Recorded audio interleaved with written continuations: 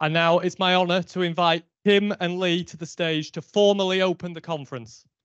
All right, Doug, thank you so much. Good afternoon, everyone. I don't want to bore you with this speech.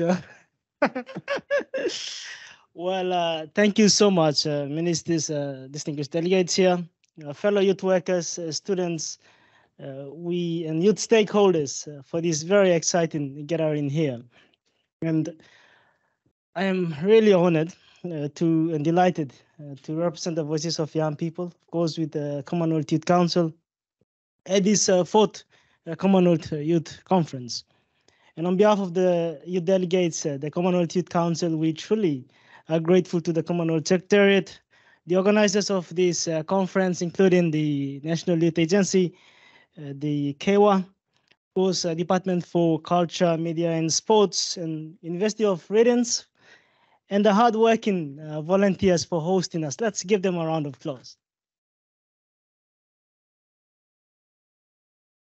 Thank you. And I take this opportunity to commend and acknowledge the youth workers, young leaders, youth-led organizations, stakeholders who make sacrifices and efforts at the forefront to impact the lives of young people. That's why we are here. 60% of Commonwealth, 2.5 billion, at the age of under 30. And that gives us a huge potential and opportunity to accelerate a positive change. And with the theme, the power of youth work, it's an essential driver to forge a sustainable and peaceful future for us. Unfortunately, over time, government priorities changed, undermining the power of youth. So we are in a critical post-COVID situation where high rates of unemployment, young people struggling to start their lives and with low salaries, high suicide rates, youth violence, and alarming health issues affecting us as young people. And of course, in fact, impact of climate change are more evident than ever.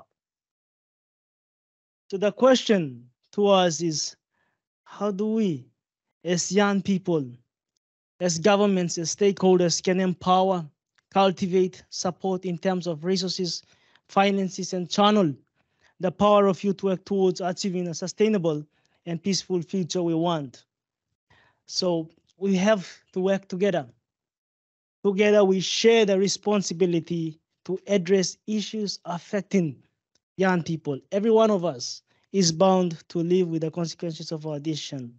Therefore, I call on governments, the private sector, the youth stakeholders and partners to recognize the power of youth and support efforts in youth development in every community, institution, and sector.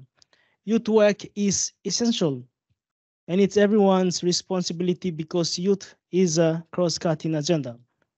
In June 2022, governments at the Commonwealth Heads of Government meeting in Kigali declared 2023 as the year of youth.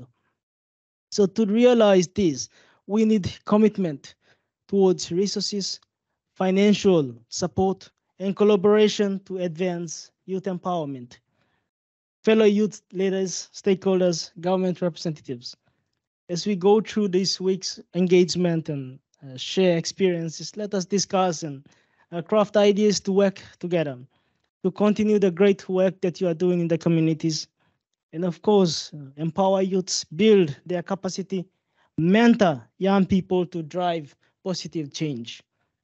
The bearers of youth work we have gone through, such as Dr. Henry, whom we celebrate his life, have done their part.